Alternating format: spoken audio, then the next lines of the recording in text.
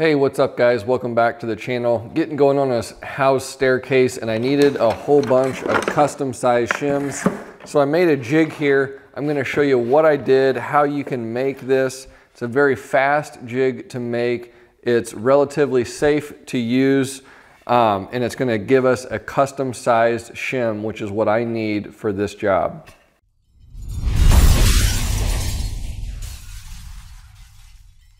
Before we get started, I'll show you what I need this big bucket of shims for. This is a template for a shop-built housed staircase. As you can see here, I've got my template, and what we're gonna do is cope the treads in and insert the risers like so, but then I need these custom size shims. They're actually wedges that'll get driven in. And then I'll flip this around and show you exactly what that looks like. You can see here from the back side, these shims get driven in like so. This would be the stringer, and that's what they're gonna be used for. So in this case, I wanted about an 8-inch shim going from a 1/2 inch down here to about a 1/16 or an 1/8 on the front end. I didn't want to bring it all the way to 0 because I want to be able to pound these in, so I want a little bit of space up here to really drive those hard. To get started, you're just going to want a piece of scrap plywood. This happened to be about 12 inches wide by 16 inches deep here. And before we do anything else, go ahead and rip yourself your track guide that will mount on the bottom. Don't go the full length with this, because the longer you make it, the more friction you're going to have.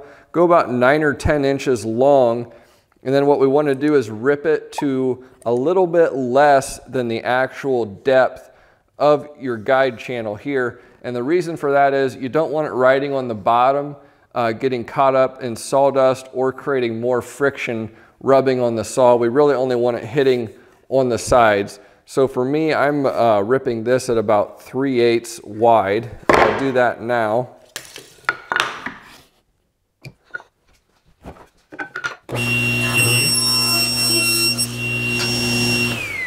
Now the guide channel on this table saw is such that a piece of 3/4 will fit, but it's nice and snug, maybe even a little bit too snug. You can see here, it'll go in there, but this is gonna wear itself down a little bit. So I'm just gonna leave it at this thickness and go with that. You can see here, this is the jig that I already made and used to make that bucket of shims. And it was a little bit tighter at first, but it'll kind of wear out and get where it needs to be. So I'm gonna take my scrap piece of plywood, bring this over here, and I'm gonna set it. I'm gonna note right where I've got it, but then I'm actually not gonna move the fence again, and I'll show you why in a second. Now we've essentially created the zero clearance aspect of this, where the front edge of our plywood is gonna be the start of our shim. So we know we want a 1/2 inch on the back side here for the shim. That means we need to run this through the table saw at an angle. To get the angle of the shim that we need, just take a 1/2 inch, which is right here, and add it onto this side of the board temporarily and run it through the table saw, and that will give you this cut. So here I've got a 1/2 inch piece of scrap. I'm just going to take a couple little blobs of 2p10, and this is just going to temporarily tack this piece on, and it'll be really easy to knock off in a second. Our piece of 1/2 inch is tacked onto the side. Go ahead and raise your saw blade up as high as it'll go. That way you get a nice plumb cut. Whenever you get back to this point, we'll cut all the way to our line right here.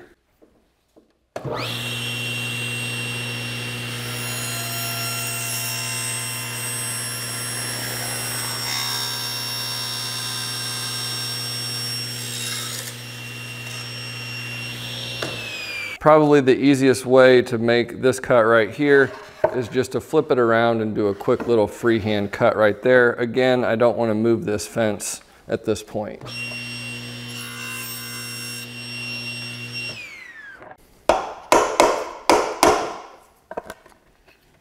Use just a little bit too much 2P10.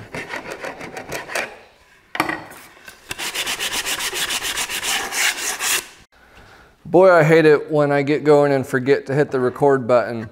But now I've got my piece of guide here glued on.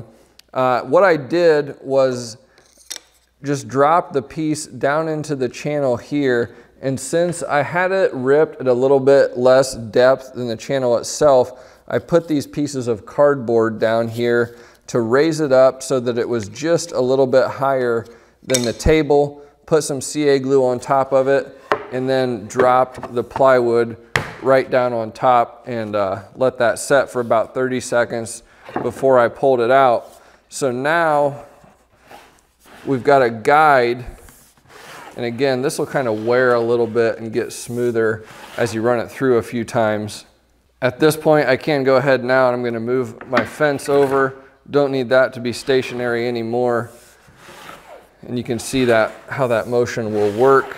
You can just put your piece in here. But before we do that, for safety's sake, we need a handle. You don't need anything fancy at all, just something that will help you control the jig a little bit. The other thing I recommend doing with your handle is keep it all the way over to the side. Don't make it continuous across here. And the reason for that is you will know that if your right hand is always on this, as I push this through, that it's always well away from the blade. So I know if my hand is on this, there is no way that I'm going to cut one of these fingers on my right hand. When it comes to this handle, you really don't need anything fancy, and I think actually all you really need is a piece of 1x on the back side here.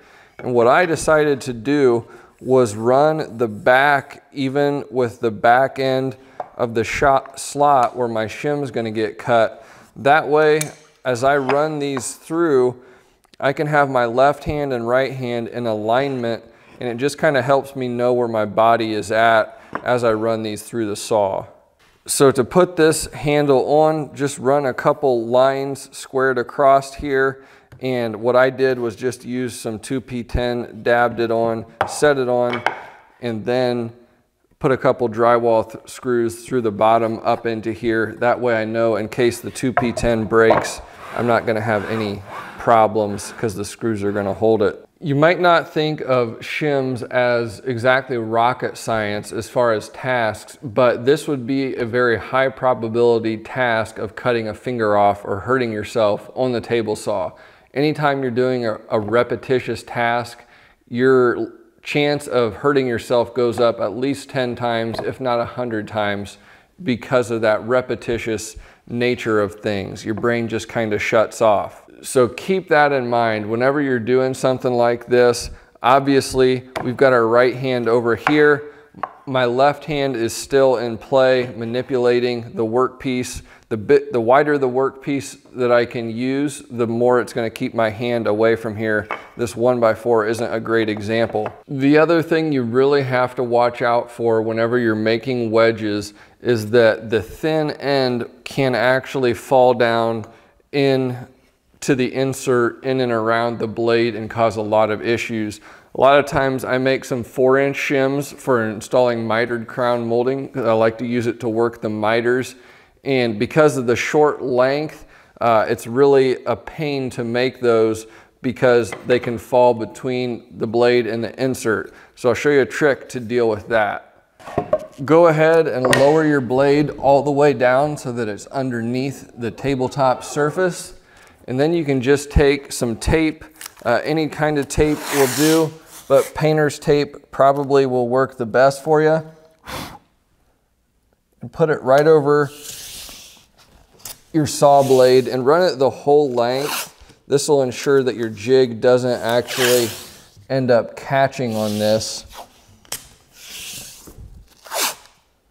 About 3 or 4 pieces. It's thin enough that if you don't use more than a couple, if you need more than 1 piece basically, going with about 3 or 4 pieces really stiffens it up. Now we can create a 0 clearance just by raising the blade up.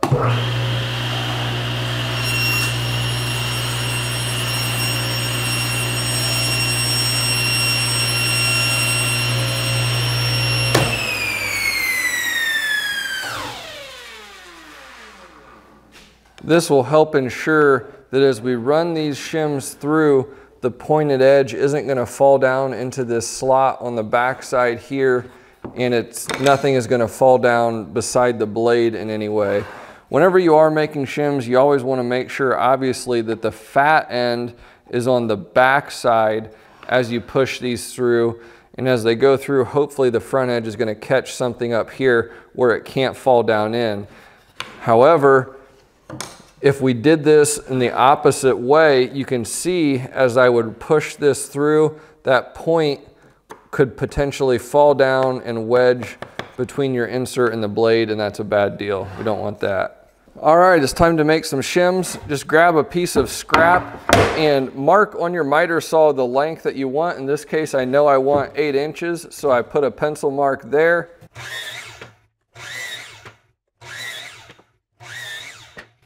And you can batch cut a bunch of pieces to length really quickly doing it that way. Now the best thing to do would be to have a bucket on the back side here where these shims could just fall into, but since my outfeed table's in the way, I don't have that, so I'll just kind of have to push to the side. You really got to watch your left hand whenever you're doing this. You could very easily cut yourself. I love having a saw stop table saw. It's just an extra layer of insurance. I've never set this off. I don't use it as an excuse to be unsafe, but it is a great insurance policy. Once you get to the end, just discard that small piece. Don't get your fingers too close to the blade when you're doing this. It's just not worth losing a finger for a couple of extra pieces of shim.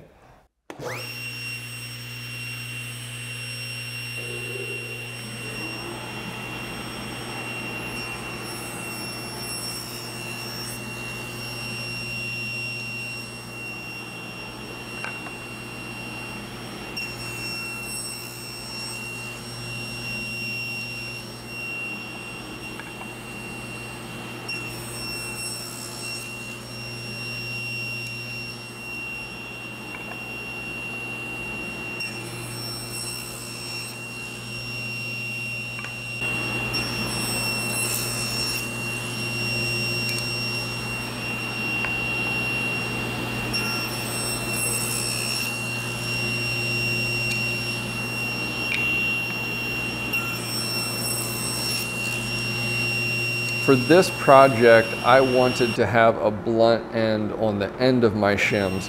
In general, most guys prefer to have a very thin tapered point on their shims.